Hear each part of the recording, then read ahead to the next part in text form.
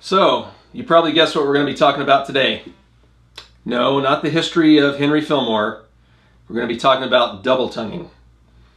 And this is a march, Rolling Thunder, that we play at work all the time. So much that I often don't sit down and practice it as much as I should. And if you'll notice, I've got some alternate position things I like to do on there. There's some really tough, this actually, circus march actually lays really well on the trombone. It's not terribly hard once you have a good double tongue. The trick is to play it in time. And I suspect if I listen back to what I just played, I'm late off of some of the tied long notes, which is very common in this excerpt. So today, let's talk about double tonguing. When I auditioned for the Marine Band back in, well, for the 1999, it was years ago, I had just gotten out of Juilliard, had a lot of skills on the trombone, but one of the things I was still very bad at was double tonguing. And no one's fault other than my own. I had never really spent a lot of time on it.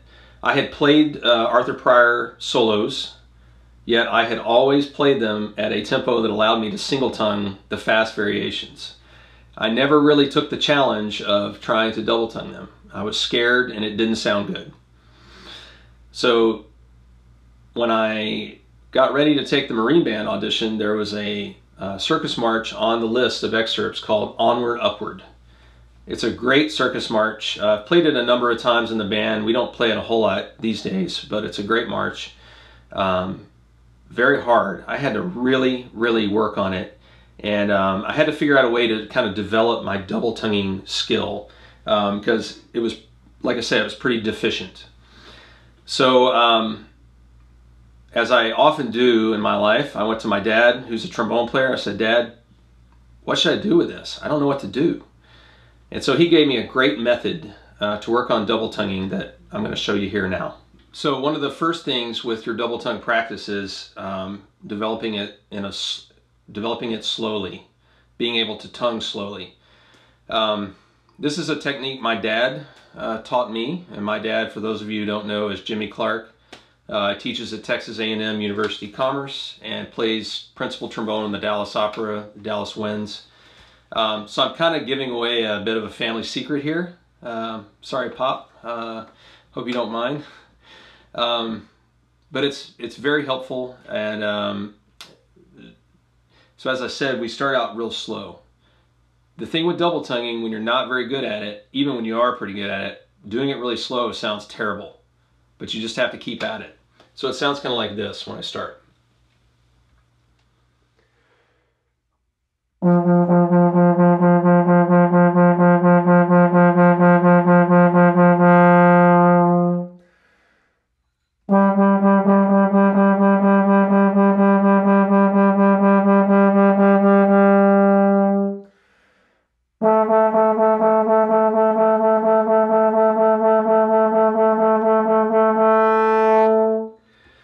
So what I'm going for is just clarity.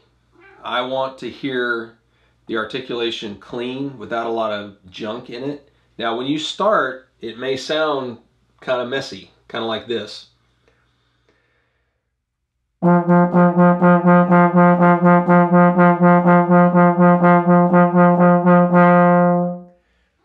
I'm actually tonguing much harder than I was the first time. You have a comment too? It's my cat. I have a practice cat and she likes to hang out in here and comment on what I do. So don't worry, if you don't like my videos, I have a critic right here constantly telling me what's not good. So rest assured.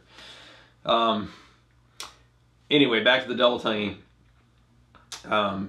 working on it slow really develops the muscle memory for your tongue to be able to make that ka syllable in a clear way. And like I said at the beginning, it may feel very thuddy, very heavy. That's okay. You just need to keep at it. So take this exercise like I'm doing. This is very boring practice. One of my colleagues at work, the principal trombone player in the Marine Band, Sam Barlow, has a great saying, which I love. He said, you know, I'm a real blue-collar player about a lot of things. And if anything is blue-collar practicing, it's this double tongue practicing. So you take one note, and what I do, what my dad suggested was just double tongue one note until you run out of air, like this.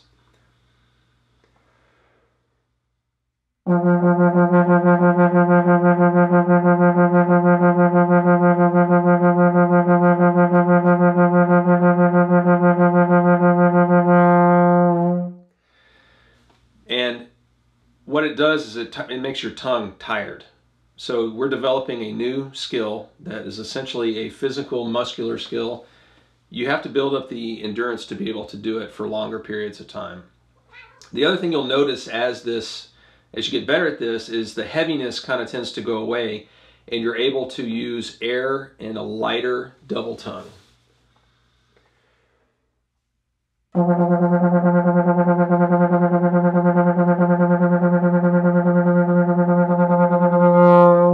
And I'm using more there, less of a TK and more of a DG. I try to use a very light double tongue. So that's one way. Let me show you another way I like to practice. Another option is to use a practice mute.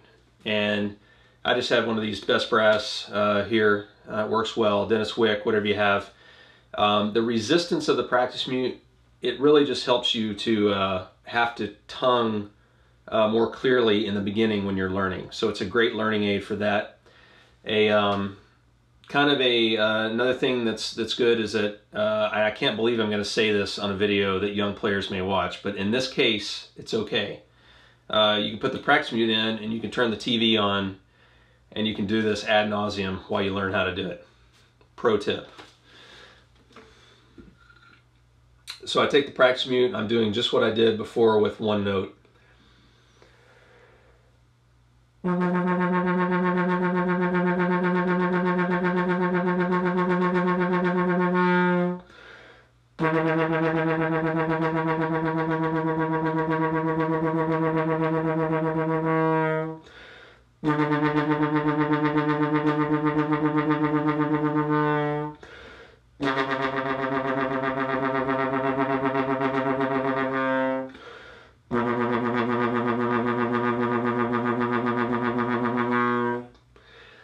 So again, it's just another option for practicing your double tonguing. The very simple practicing is what makes the clarity. Then you can move on to Arbin. The Vining daily routine has some good double tongue exercises, and prior solos, cornet solos, that kind of stuff. Okay, so now that you've done hours and hours of the slow double tongue practicing with and without a practice mute,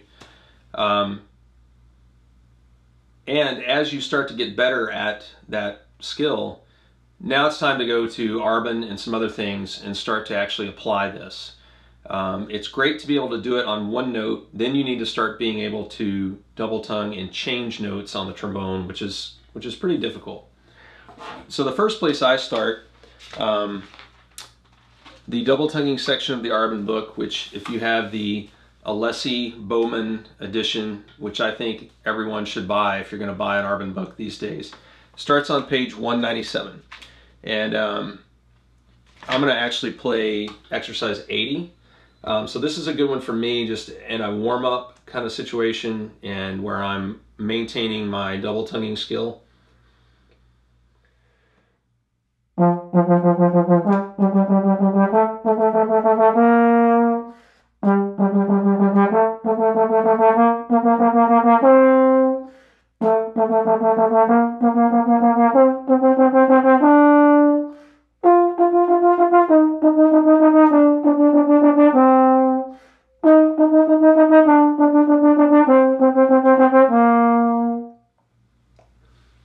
lot of times I'll just play right down the page. So now I'll go to 81.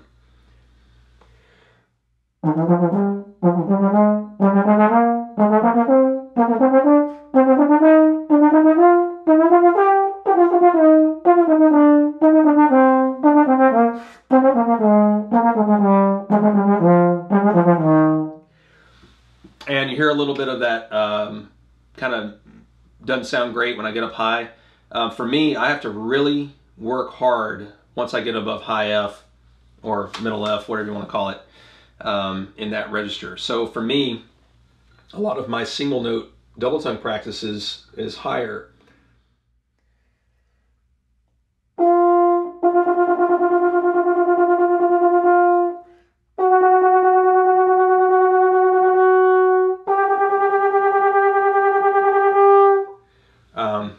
It's just harder for me to do that. So I really have to work on that a lot.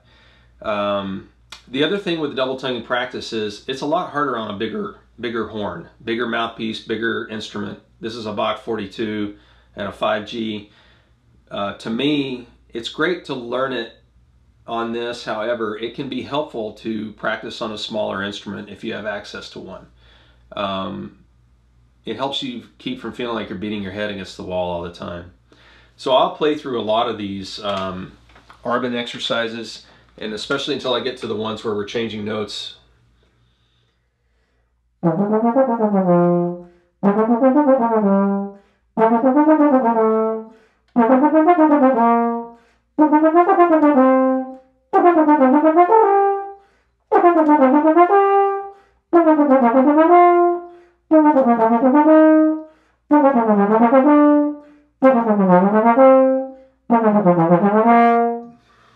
So great. I see something I need to work on there. Now I can go to something like Rolling Thunder and apply the same principles to that. So you notice I'm still playing this stuff slow. To me, it's a lot harder to play it slow. The other reason for that is a lot of times you'll get into an ensemble setting where the director will kick one of these marches off, and frankly, once you know them, they're a lot easier at a fast tempo. It's really hard to play Rolling Thunder, what we call, a lot of times brass players call it, you know, in the crack, meaning it's right in that spot between your double tonguing and your single tonguing. It's a little too fast to single tongue, it's a little too slow to double tongue. So, you know, you can work on getting your single tongue faster. You can also work on getting your double tongue slower, which is very helpful. So Rolling Thunder is a good example. The first two measures of this are always really hard to me.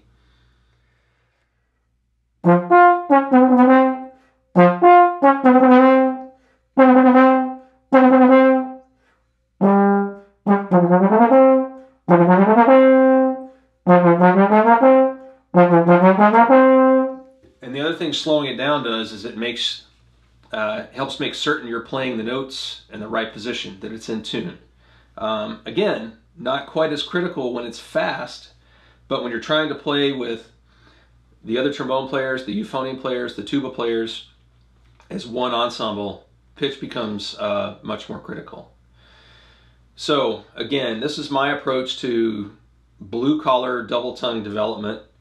I really hope this helps you out. I'd love to hear from you in the comments if you have other ways you like to practice, or if you have questions about anything I said today. It's pretty simple. Just pick a note and double tongue slow until you can do it clearly. That's the basic concept. Then apply that at speed to your etudes and any solos or marches or excerpts you might be working on. Thanks a lot for listening today. This was kind of a long vlog, but I wanted to really be somewhat thorough in covering this topic. One thing I didn't cover was the very basics of how to make a double tongue articulation with the T and K syllable. Maybe I'll do another short video on that. If you would like to hear that, please put that in the comments. Thanks for joining me here. You can find me on YouTube, Facebook at Virtual Trombonist, Periscope. I do a little bit of Periscope stuff lately under the handle Virtual TRB, and Instagram is Virtual Trombonist. So thanks so much for watching. If you haven't been to my website, head over, sign up for my email list. I've got a lot of other videos, teaching aids, and stuff on there that's kind of fun. So I look forward to seeing you in the comments, and look forward to having you back as a listener and a reader. Thanks very much for your time. Take care.